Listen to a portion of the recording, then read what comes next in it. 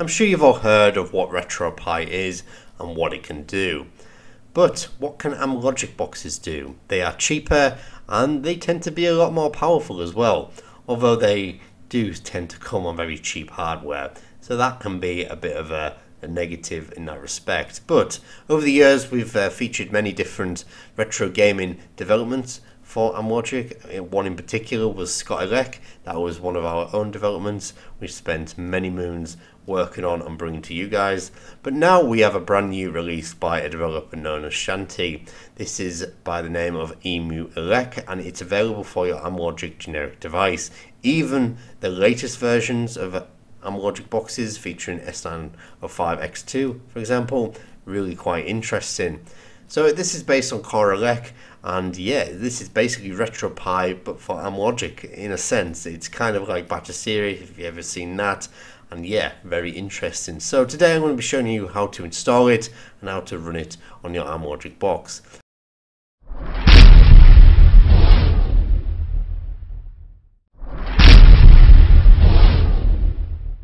I'm just going to be using an S905W device, which is this X96 Mini, my trusty little device.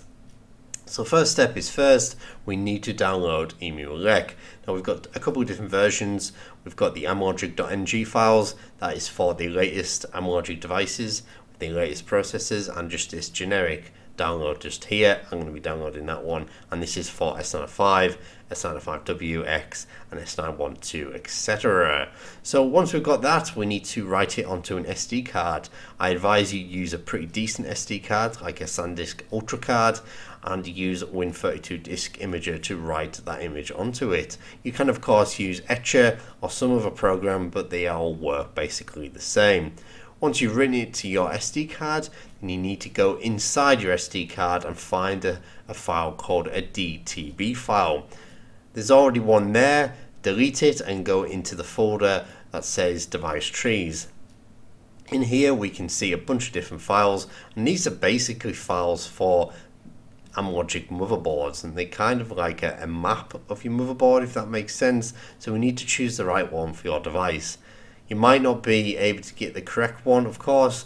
It just really depends if the developer's been able to get hold of your hardware, so it's not always, you know, plain and simple basically, but the majority of boxes should be supported at least. So here we have the range of device trees. Here we have P212, this is for S905X, so choose the right one for your device and copy it and paste it into the root of the SD card, basically where we just deleted the other device tree. Paste it into there, rename it dtb.image, and that is it. We can now go over to our TV and see if EMUELEC will boot. Most TV boxes will require you to hold in something like the AV reset button. Not all TV boxes have it inside the AV button. Of course, it might be underneath, it might be on the side, it will be somewhere on your TV box. Some TV boxes don't require it at all and just boot straight into it, so it really is a case of just having a go and seeing what happens. Hopefully you'll see this EMUELEC splash screen. If not, then unfortunately you will have to go back to your PC and try a different device tree.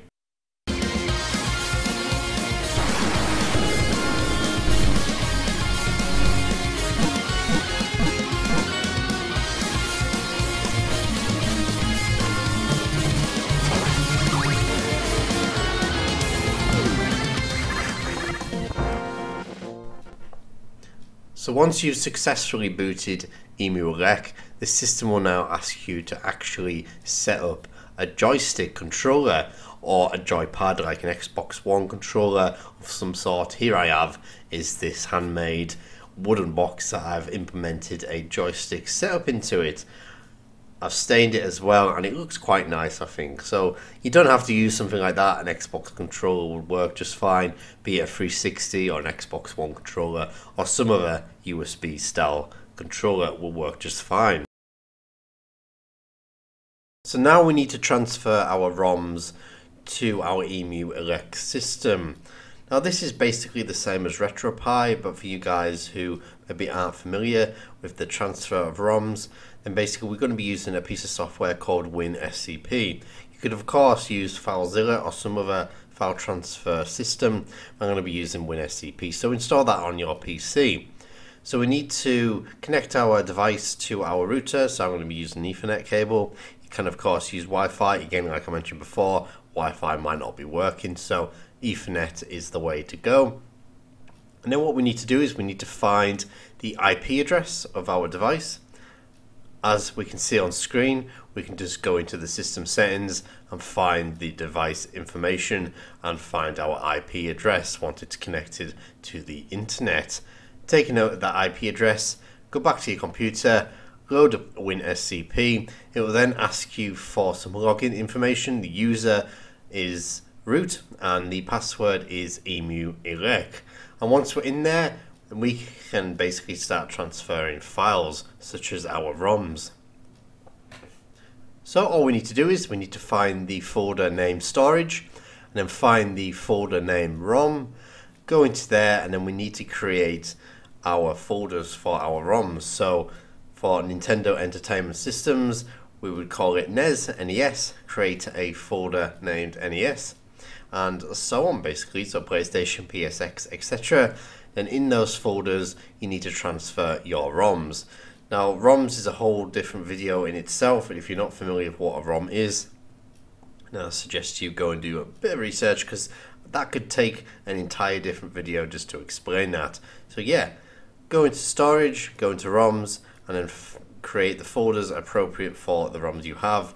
And then once all that's done, once you've transferred your ROMs, go back onto your EMUELEC system, restart Emulation Station, and it should start populating the system with everything that you've just added. So there we have it guys, that's how to install and set up EMUELEC. There's of course a lot more to it, there's a lot of settings we can go into, but that's something you're going to have to discover for yourself, because we're going to be here literally all day talking about it. So let's leave you with some gameplay footage. Thanks for watching guys, and we shall see you in the next one.